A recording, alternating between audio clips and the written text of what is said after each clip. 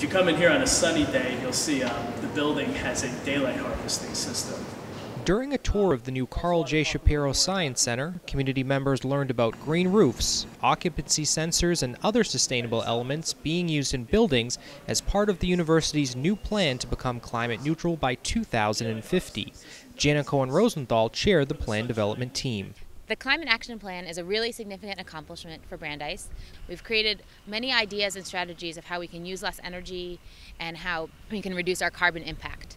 The university has reduced energy use by 10% since 2005 and plans to reduce greenhouse gas emissions by another 15% over the next 5 years through a combination of conservation, efficiency upgrades, and the use of renewable energy. President Yehuda Reinharz recently announced a large solar project at the Great Green Ideas for Brandeis and Beyond event. We have agreed to install 277 kilowatt of solar electricity panels on the roof of the Gosman Sports and Convocation Center. The positive carbon reduction is equal to planting 6,000 trees or reducing 26,949 gallons of gasoline. The solar project is being funded through an innovative power purchase agreement initiated by Students for Environmental Action.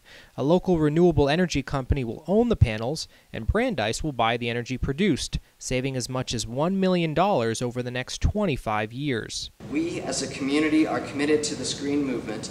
Every light you turn off and every window you close during the winter to save heat contributes to this communal effort.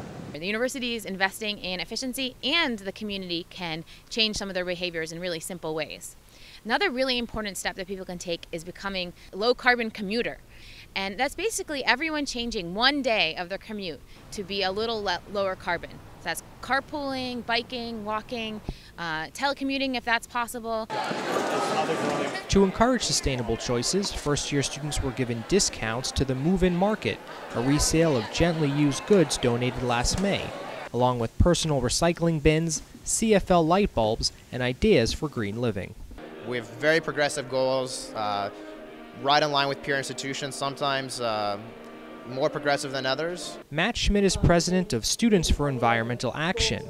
C will be proposing an opt-out green fee for students that could fund future campus sustainability initiatives. We're coming out of a financial crisis, so I expect the next couple of years will be hard, but I really urge the university and everyone involved to buckle down and find ways to make this happen, because a plan is only a plan unless we find a way to enact it.